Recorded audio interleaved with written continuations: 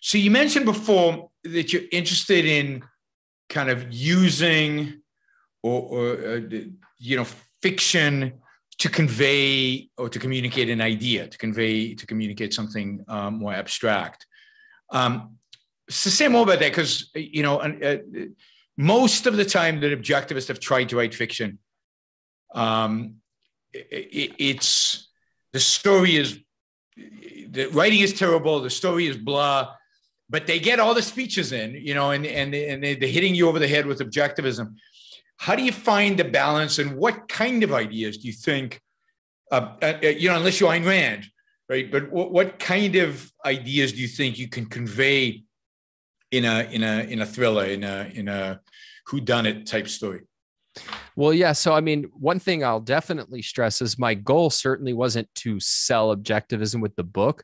Now, I didn't think that selling objectivism is irrelevant to writing the book. I think the best thing I could do to sell objectivism would to become famous as a good fiction writer and have that huge platform from which to talk about my ideas and, promote nonfiction works. So I don't think that they're conflicting goals, but my goal certainly wasn't to spread objectivism. But look, I mean, you know me, Yaron, the only thing I'm really interested in is philosophy or other issues insofar as I can relate them to philosophy. And so there was no way there wasn't going to be philosophy in the book.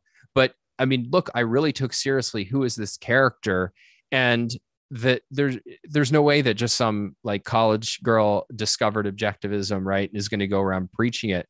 And I just thought it would have been really inauthentic to the world to have it at that level. But I do think there are ideas that I agree with, that objectivism agrees with, that are more accessible and the kind of thing that an honest person would come to on their own.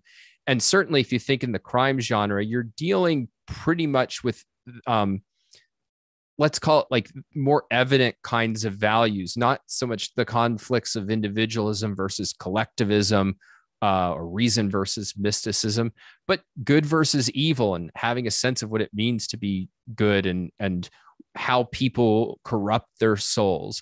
And there's a lot of kind of conventional or semi-conventional wisdom, I think, that is, on the right track. I mean, if you just take something like the virtue of justice or the virtue of honesty, objectivism shines a much greater, deeper light on what those mean.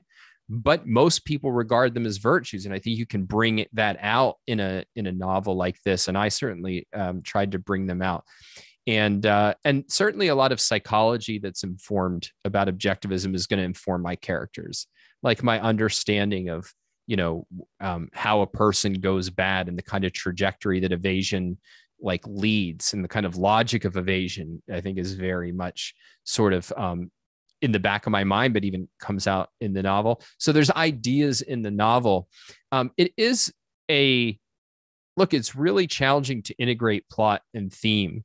And Ayn Rand, one of their underappreciated insights was what she called a plot theme, which is not just a summary of your plot. It's a one sentence summary of your plot that embodies an abstract theme. And it's only by having that, plot theme. For example, in Atlas Shrugged, the theme, the abstract idea is the role of the mind in human life. But the plot theme is the mind on strike, the men of the mind going on strike. And that plot theme, you can see, translates directly into this abstract idea. And it's that plot theme that allows her to select the characters, the events, and so on. And I think that's the only way that you can really figure out how to actually embody ideas and not just make it characters mouthing ideas.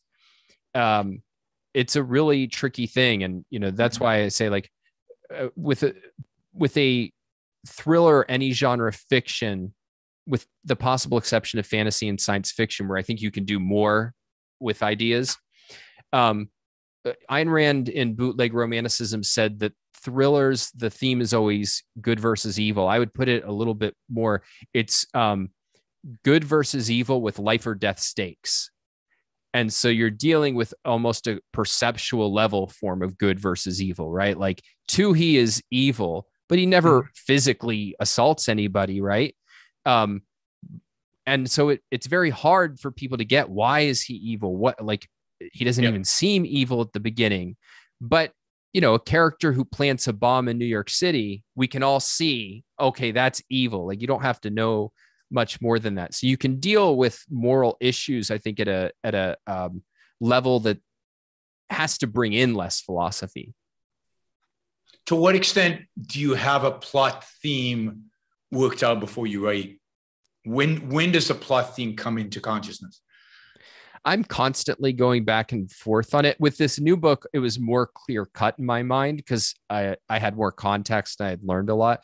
With the last one, I would just constantly throw stuff into a draft and then go, wait, what the heck am I really trying to say? And, it was a very messy sort of process, but that's fine. The key is that you need to know by the end of the process what it is. It's just very helpful to know it at the beginning of the process. But yeah, that took me a long while to get clear on.